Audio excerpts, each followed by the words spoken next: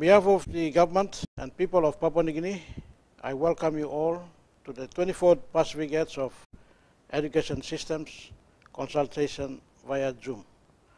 Thank you for choosing Papua New Guinea to host this meeting.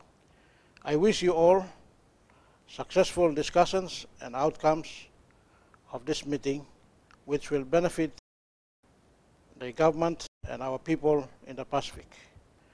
I wholeheartedly thank you all in advance for your valuable input in the discussions over the next 4 days. Just like the other states of the Pacific, PNG has its own share of cultural and natural diversity.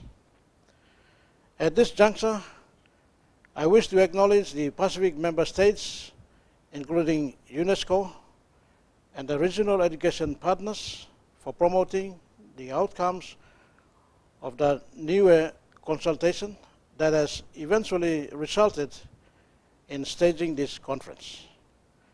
Papua New Guinea is committed to embrace the important ideal on education for sustainable development that aims to ensure inclusive and equitable quality education and promote lifelong learning opportunities for all.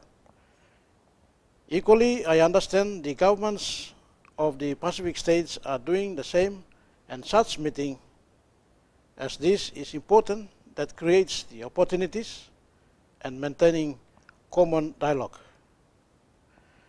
As we all know, one of the dangers facing delivery of effective and quality education is natural disasters and emergencies that are particularly prevalent in the Pacific.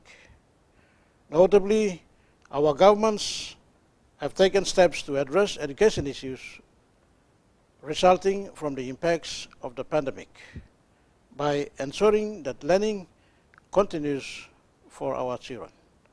I must applaud the team for this meeting. We must work as a team at these times of uncertainty by building resilience in education through meaningful dialogues. PNG stands ready to continue its support for the regional cooperation and further enhancing the work of UNESCO on education for sustainable development. To conclude, I again welcome you all to this virtual meeting and looking forward to a successful discussion and outcomes. Thank you through all one Solwara.